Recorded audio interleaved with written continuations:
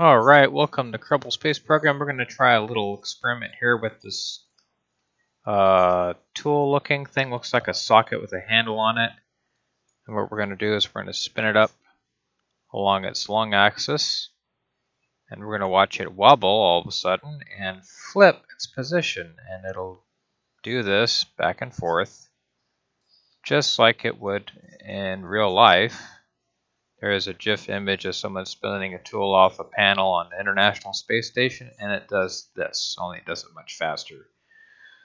So we can just hold stability hold here and settle it back down, and we'll do it again. And I'll just let go and it starts wobbling, and we'll see it just spin the other way and do this weird wobble thing and spin the other way. It's kind of neat how it does that. I'm not sure why that happens, but I guess I'm going to go do some research and find out, read up on it. Thought that was pretty cool that you could actually reproduce this in KSP.